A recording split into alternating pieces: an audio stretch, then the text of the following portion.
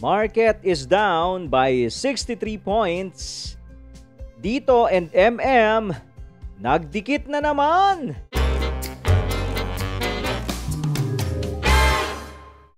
Hello mga titos and titas. Welcome to Tito Vlogs. Today po, market summary, Monday edition, So, after ilang days na wala tayong market summary, nagbabalik po ang ating market summary. Sisilipin natin ano ginawa ng market and dito, FNI and CHP. Let's have a short prayer po bago tayo magsimula. Dear Lord, we praise and glorify you for your faithfulness and provision. We ask you to bless us and guide us as we journey towards this chaotic world of the stock market. Amen, amen, amen. So, salamat po, mga titos and titas sa lahat po ng mga sumali dun sa ating tambayan last Friday. Ayan, dun sa ating Zoom webinar.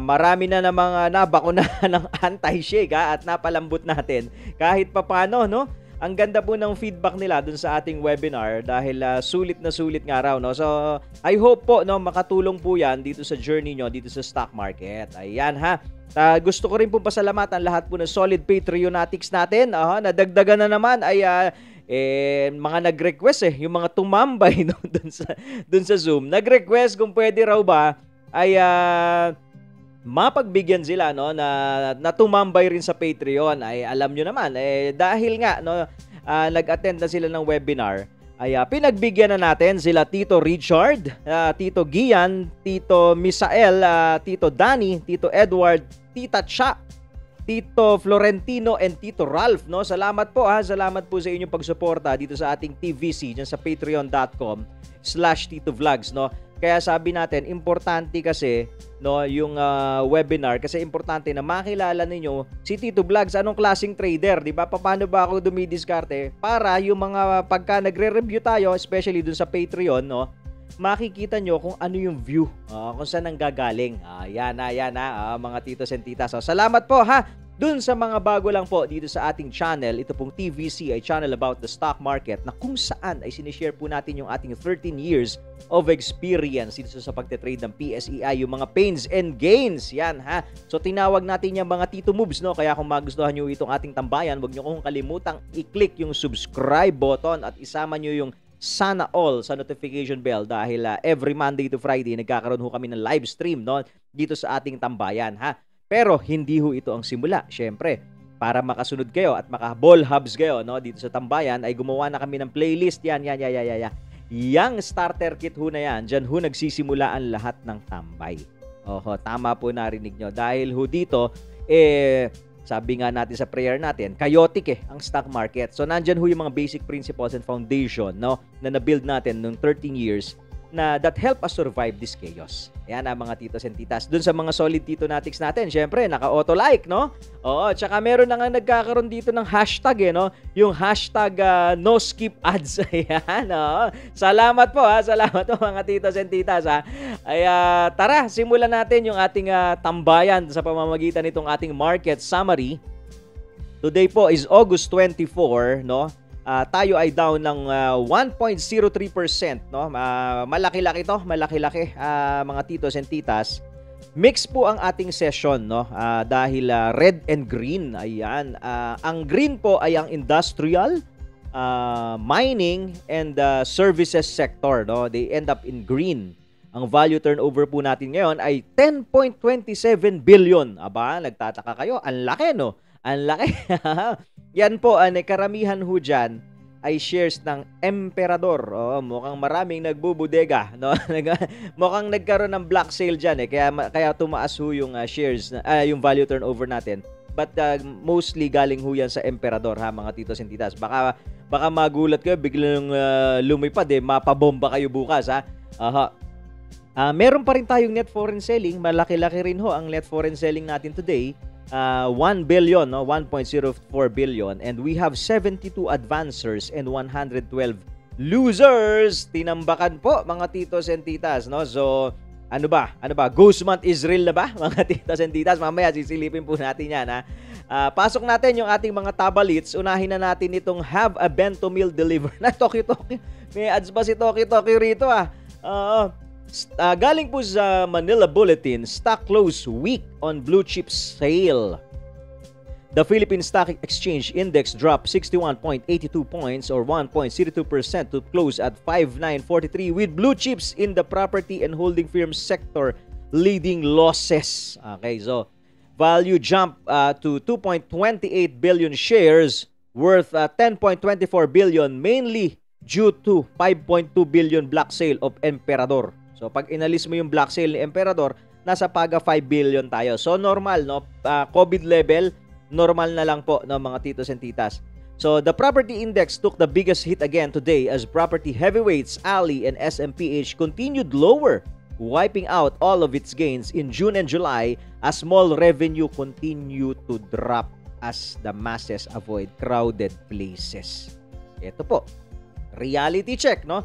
Last week, nakita nyo naman dito sa Tambayan, isa yan sa mga binalita natin, yung reality check. So eto na ho, unti-unti na hong nagre-reveal sa atin ano talaga, no? Ano talaga yung effect nitong COVID-19, na mga titos and titas. So na-explain ko naman kanina yata sa live, no, na yung rally natin na nakita ay mostly blue chip, no, at saka second liners. So probably itong consolidation na mangyayari sa atin, pwedeng second liner at saka third liner naman ang humataw. Magpapahinga naman ngayon yung blue chip. So ganyan ho yan, ha. Rotation ho kasi ito, no, cycle. Pagka panahon ng blue chip, ay puro blue chip mo yung nililipad. Magko-correct, mamamahinga, papasok ang second liner, third liner. Ayan po, pasok natin, pangalawang balita po galing sa Philippine Star. Philippine economy headed toward deeper slump. Barcelona-based think tank Focus Economics is looking at a deeper economic contraction this year as well as weaker recovery next year as the country slip into recession and remittances from overseas Filipino workers continue to decline despite a rebound in June. Ayan, so yung haba daw po, no, nung ating lockdown, yun ang isang cause na pwedeng medyo mahirapan pa daw tayo mag-recover, and next year din maaapektuhan tayo. Pero yun nga, no, last week may balita tayo, mas maganda yung remittance, no. So pero tingin ko kasi as the economy opens around the world, no, magbabalikan din pwede magbalikan din no, yung mga OFWs natin no. Meron tayong ilang mga titonatics na patrionatics natin na mga seaman. Yung iba sabi babalik na raw, naka-schedule nang bumalik sa barko. So lang hihingi ng ano daw ang pwede nilang gawin do sa portfolio nila. Pag nasa barko na kasi hindi mo na pwede nga namang i-monitor. So merong konting hopes, no. Ako naman ang tingin ko, no, this weekend lang lumabas tayo, pumasyal ako ng mall dahil may mga kinailangan tayong bilhin para sa new economy. Ano ba yung new economy? Yung online learning. Kasi start na ng online learning. So, pumunta ako ng mall. Sabi ko, marami-rami na doon tao. Compared yung mga previous weeks mga titos and titas, parang mas rumami yung tao ngayon sa mall. So, good news yon, no, para sa akin, kasi nakikita natin na eto, unti-unti nang bumabalik. Pero again, syempre, yung mga nababasa nating reports are more on second quarter, third quarter, no. Itong second quarter, no, second quarter report. So itong third quarter, fourth quarter, hopefully makakita tayo ng improvement. So yun ang magandang abangan. Yun ang magandang pwestuhan. Ayan mga titos and titas, Next balita po, galing ulit sa Philippine Star. A new bull, galing sa Philippine Equity Corner kay Tito Wilson C. Ito, pang-ilang beses na rin ho natin, no, na feature yung Philippine Equity Corner dito sa ating tambayan. Kasi ito, magaling talaga to sila. Magaling talaga to sila, Tito Wilson C. Iba rin mag-analyze po ito, no? Kaya ito, binabantayan natin ano sinasabi. Sabi niya, disconnect between stock market and economy. Ayan na, The remarkable rally of the US market since its March bottom does not paint an accurate picture of current economic conditions. The US economy shrank 33% in 2Q20, while unemployment rate has climbed to double-digit levels. Total number of coronavirus cases has reached 23 million, resulting in more than 800,000 deaths, with 5.8 million cases and 180,000 deaths coming from the US. So, last week din, meron din tayong medyo pagaganitong balita. Sabi natin, parang may disconnect talaga eh. Ako yan din ho ang duda ko, 'di ba? In-explain ko naman din sa inyo. Ang theory ko lang is because of the US election, pwedeng pinapump din pinapump yung Dow Jones, no? At saka yung US market. Yun ang isa para pogi si Tito Trump. Pangalawa ho, yung tech kasi marami kasing tech company sa US. Ito, hindi na pinapump. Totoo na to dahil nandun ho ang binobomba dahil nga dito sa pandemic, mas gumanda ang view ng tech. Mas marami na kailangan ng internet, mas marami na kailangan ng Zoom, 'di ba? So, pero the other industries, no, like yung Dow Jones, etc., no, minsan parang iisipin mo parang walang connect parang walang connect, no? Sinabi nga din po dito sa news na to na mostly din yung pong mga economies around the globe, no, are down, pero ang US ay umaangat. So pwede nating ipasok ho dito yung election factor no? Election factor. So pwede kasing after ng election makita natin ano talaga yung totoong lagay.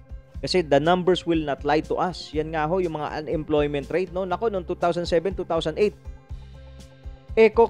pagka nagkagulatan lang sa unemployment rate, laglag agad ang market Eto, talagang nakakagulat. Shocking shook nga ang tawag diyan Pero hindi nalalaglag yung market, kakaiba. So, sabi nga natin, dito sa Philippines, what we are seeing is still a bear market rally, no, sa mga titos and titas. So, be very careful and be very choosy, no.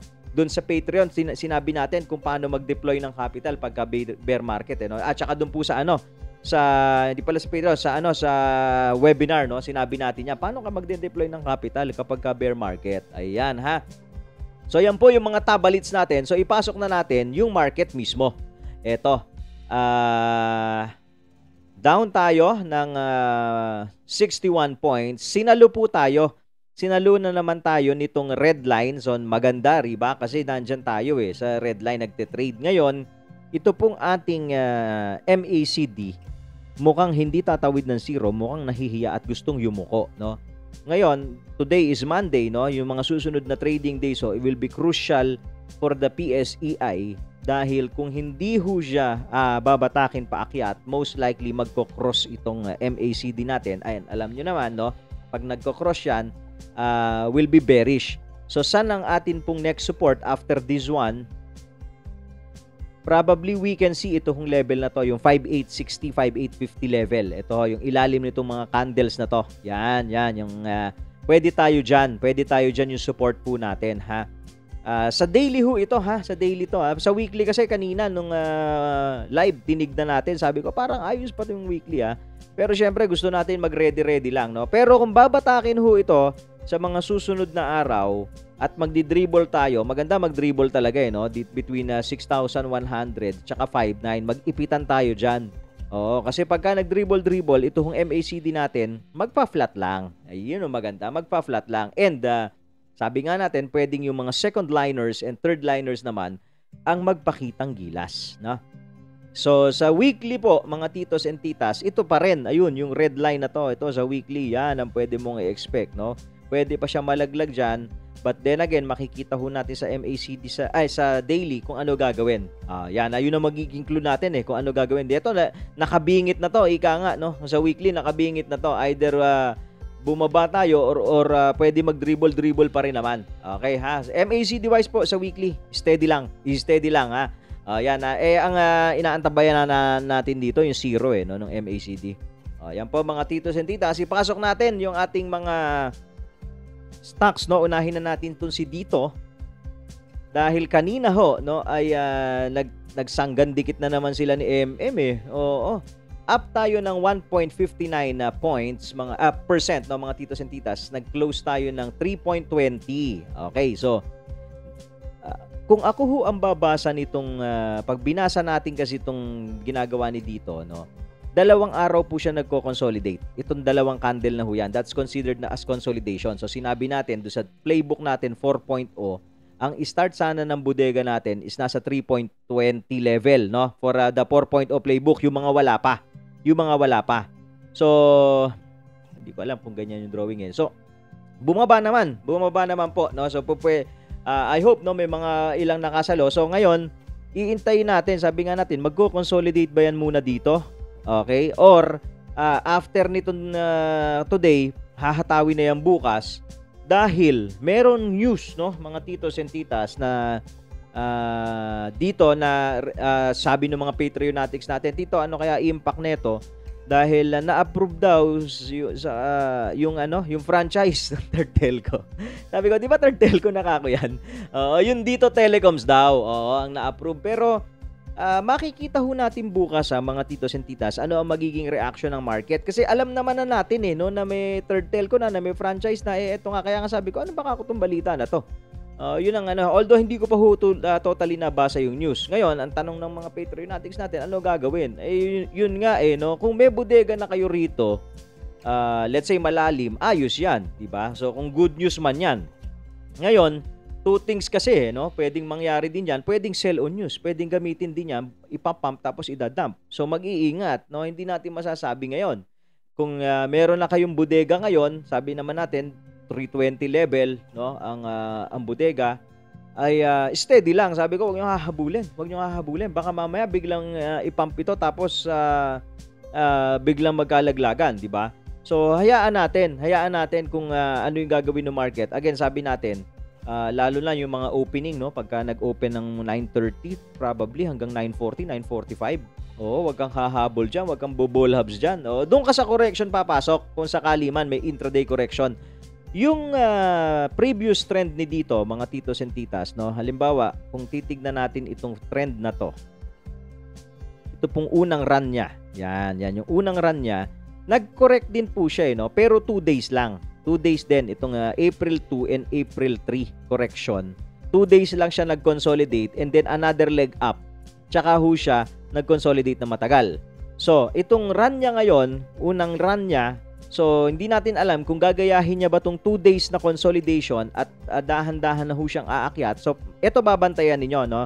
Yung gagawin nito, starting tomorrow, kung uulitin po itong level na to, yung February, meron siyang dahan-dahan lang, hindi naman kagad binomba no? Dahan-dahang inaakyat, pipinahan ho itong candle na to ng August 19. Ano ba high nito? 335, di ba? So yan yung babantayan ninyo kasi pagka dahan-dahan na siyang umaakyat diyan, so probably baka ito yung gawin niya. Yung isang gagawa na siya ng panibagong leg. Ayan no, yung panibagong leg, no. So kung gagawa po siya niyan, panibagong leg tayo, tsaka pa lang tayo makakahanap ng konso. So probably kung from here another leg silipin natin from the konso to the peak, no, yung 245 last time, malayo-layo nasa 60%. So kung gagayahin po yan from the conso again, bilang tayo ng 60%, malayo, magbe-breakout to. Pagka 60%, malayo-layo malayo-layo. Hindi na makakuha ng chart. Tama ba? 60% ba? Ulitin ko nga. Baka nagkakamali tayo eh. So, from the conso here hanggang 245, kasi 0.90 yan, tinaas eh. Tama, 60%, ano? Kung from the conso, hindi natin alam kung yan yung gagawin. Kaya importante, itong galaw nitong week na to no? Kung gagayahin nyo itong dahan-dahan na pag-akyat, pag nakakita ka na ng isang channel pa na paakyat na dahan, hindi naman binibigla eh. Kaya sabi ko, hindi nga kayo maiiwan dahil hindi binibigla Hindi naman binibigla, hindi naman binobomba ng mataas no? So magiging ladder type ang bodega. Yan pwede hong ganon pwedeng ganon mga titos and titas. So yan muna si dito, ipasok natin yung pinagtagpo. Pero ewan ko lang kung tinadhana sila. Eto po, no? Teka muna. Papaalala ko lang, no? Yung like po, baka nakalimutan, yung like, mga titos and titas, importante yan para naman medyo gumanda-ganda yung pag-share ni YouTube nitong ating mga videos. Huwag niyo pong kalimutan yung like. So, ito naman ngayon, down naman ng 1.23%. So, nag-close ng 3.21. Kaya nga nagsanggan dikit na naman. So, pasok pa rin dun sa channel niya, mga titos and titas, no? So, ito ho, ang pagka ganito ho ang bodega, ang ladder type ho ang ginawa ni dito. Sabi natin, lagi pagka red, dun ang bili. O yan, pagka red candle, bili. Red candle, bili. Doon ang bodega mo. Every time na magre-red, magbubudega ka. Kasi nagiging ladder type eh, no? So parang ito ho, 'di ba? Yan, halimbawa kanina, nag-low ng 316, doon ang bili. 'Di ba? Pwedeng bukas aangat na naman kasi yan eh. Maganda, magaling ang nagdo-drawing ho nitong MM. Ang resistance natin, ito muna. Teka, tignan ko lang sa weekly kung saan tatama. Ito na tayo, palagay ko ito na tayo, 350 level. Palagay ko yan na yung resistance natin. Nasa 350 level na siguro to 375 level ang resistance natin. Ang support natin is nasa 3. So yan ho, yan muna yung MM. MACD dire-diretso lang sa daily walang sign, no. Sa weekly wala pa tayong nakikitang MACD, mga titos and titas. So yan ang MM, ipasok natin yung FNI. FNI kanina. Biglang nag-message yung mga Patreonatics natin, Tito. Binomba na daw ang FNI. Sabi natin patience lang, 'di ba? Ayan po, no. Kanina po ay up ng 5.41%. Nag-close tayo ng 170. Nag-high na tayo ng 120. Ang recent high natin, yung mga previous highs natin, 118 lang, 118. Ngayon, nasa 120 na tayo. So, ito po, no, mga titos and titas, maganda kasi talaga yung dinodrawing nito eh. Kumbaga, ito yung mga stock na ang sarap lang sakyan eh. Dahil hindi masyadong malikot, steady lang.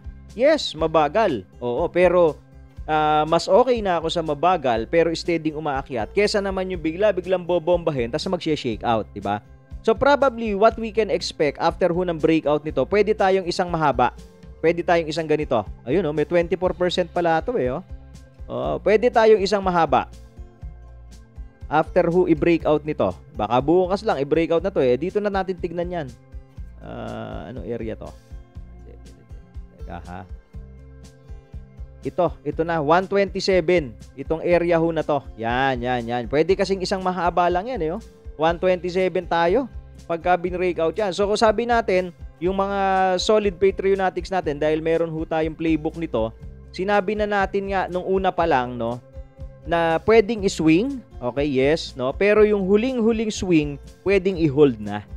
Yan pwede nang i-hold, no? Kasi malapit nang gumawa ng panibagong channel to. Mukhang lalagpas na to, mukhang lalabas na at hahabulin na yung NIKL, ha. So, yan po muna, no? Ang FNI, nandun pa rin siya sa channel niya. Lahat ho ng mga lines natin, yan ho ang ating support, no? 112, 113, nandun, ang galing.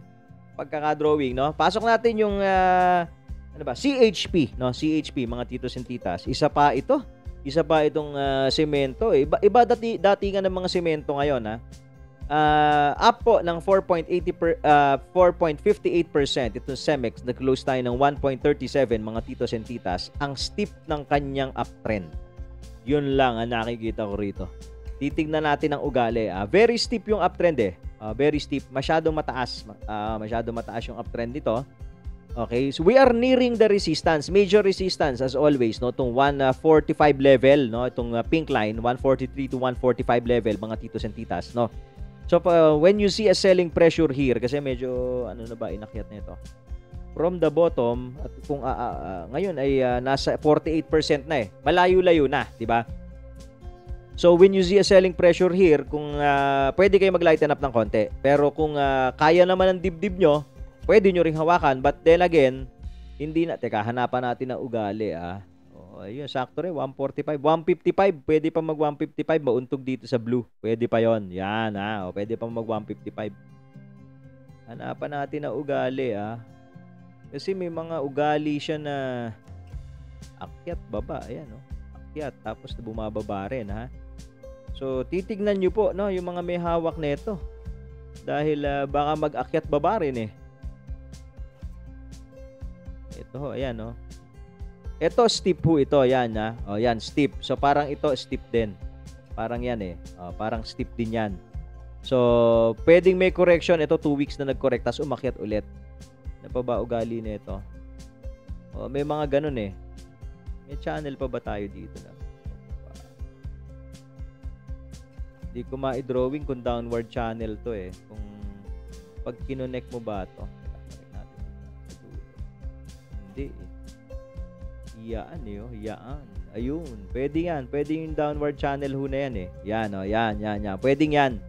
Pwedeng mauntog pa rin, no? Meron pa rin downward channel, mga titos and titas. So, aralin nyo po mabuti. Pakiramdaman ninyo, ha? Pakiramdaman nyo po ito. Ayun pala. Pwede drawing natin kanina.